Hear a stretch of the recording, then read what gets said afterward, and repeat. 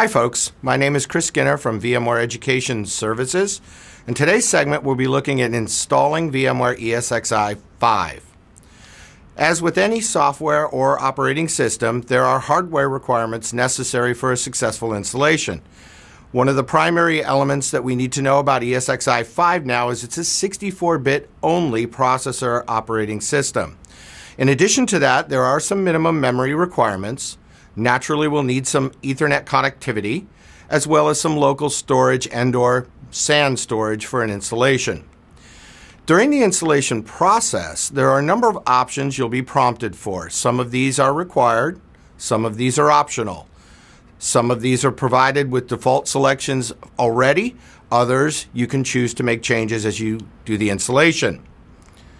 When you install ESXi, start by downloading the operating system from the website, burn it to a CD-ROM or DVD media, mount that DVD media into the ESXi machine target server, and boot.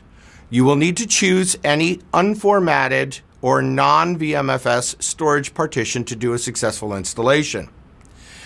Additionally, VMware ESXi does provide us the ability to also do a boot from SAN in the event that you have a diskless server or diskless workstation. This is a fully supported solution and can be done fairly easily.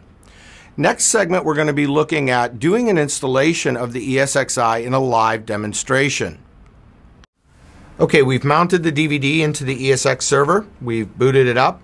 We're given two choices here for the installation process. We can go forward with the initial boot from the local disk itself, or we can choose to do the installation.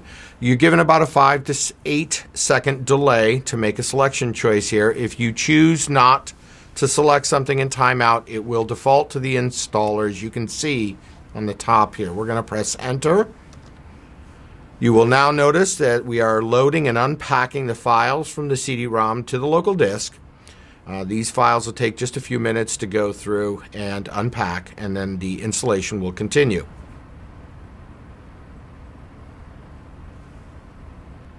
Next, we see the screen that's doing the initialization. It also shows me the build release number, shows me the number of processors or CPUs and their speed, and the amount of memory that's installed into this physical server.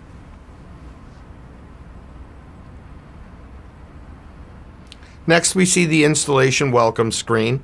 Of course, part of the screen also identifies a web location in which you can go to the VMware site and look at the compatibility guide, which will show a complete list of all of the hardware and/or supported software requirements necessarily for ESXi 5. We're going to press enter to continue with the installation. There is, of course, an end-user license agreement that you will need to accept. We do this by pressing F11. Next, ESXi will be scanning for local targets and/or server-based targets that we can use to do the installation. Here we've selected the local disk. That is an indication by the yellow highlight here. We're going to do a local installation of ESXi here, so simply pressing enter will allow us to continue to the next phase.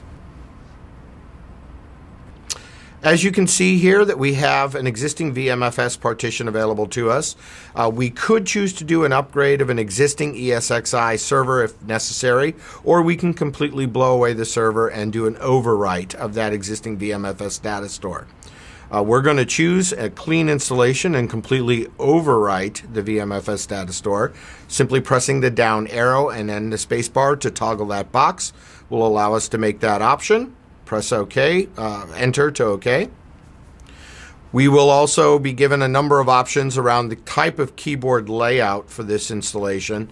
For this particular demonstration, we're going to use the US default by simply pressing enter.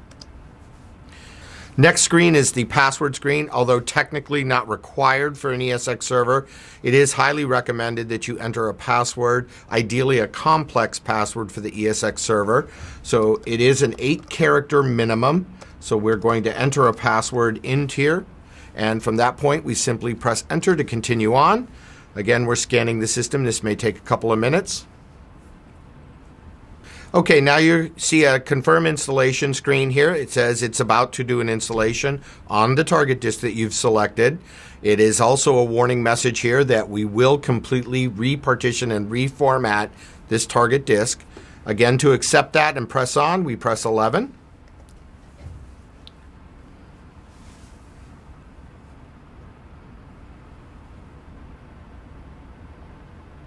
As you can see, the installation is now complete and ESXi has been installed successfully.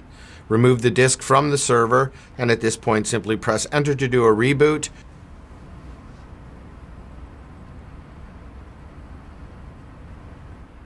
And you will see the ESX server now booting up and unpacking its file from the local disk.